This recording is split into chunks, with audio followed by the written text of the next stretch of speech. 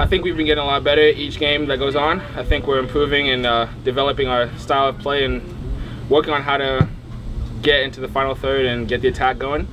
And I think now that, you know, some of the players have come back and we've been working more as a team, I think we're going to be all ready for tomorrow. So I'm looking forward to it.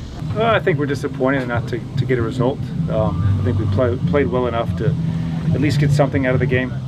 You know, we had two really good chances, and I think the 83rd and the 88th minute that we could have clearly gone 1-0 up, and then you know, I think we made a bit of a mistake on a broken set piece, and they were able to get a ball in the box and scrambled around. They got something to it, and unfortunately that's the game. Credit to Greenville, I thought they played really well. I mean, you look at all the stats, the match was very even, and we just got on the unlucky side of it. But we have to make our own luck. I think we have to learn how to win games in situations like that.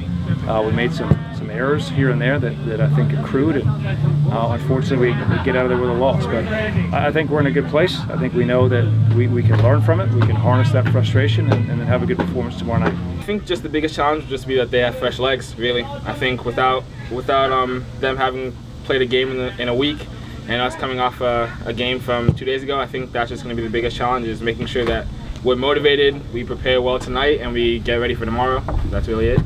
I think despite what we had to overcome in the first few games, not only having 2 subs, I think we definitely are one of the better teams in the league defensively. I think we give away very few chances, and unfortunately we gave one away in the 91st minute, but it was off a set piece, so there's not a lot we can do there, but at least we minimize our chances with each game. We make sure the opposition doesn't have too many opportunities to score, and hopefully our offense just nips a few goals, and you know, we get the win.